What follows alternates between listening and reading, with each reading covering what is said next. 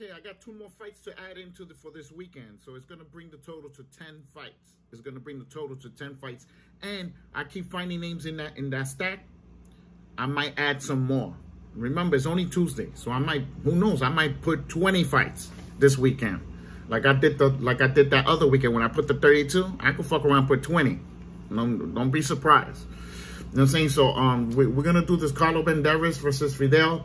Okay, now I was trying to find out which brother is this, because if anybody know, they got brothers. There's 2 brothers.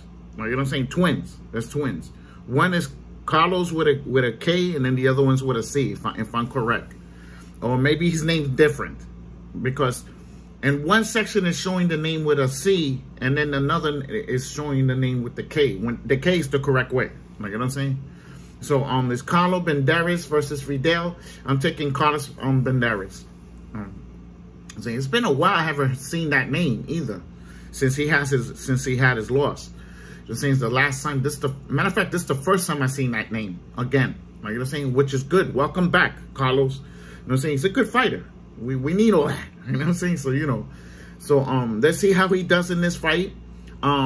He got new trainers and everything. They went back to square zero, and they got more better trainers for him. So let's see what he shows when he's fighting in the fight. You know what I'm saying? So if you like the video, put a thumbs up. If you dislike the video, put a thumbs down. You know what I'm saying? It's okay. I'm still going with Karlos regardless what you say. You know what I'm saying? Thumbs up, thumbs down. Don't forget to subscribe.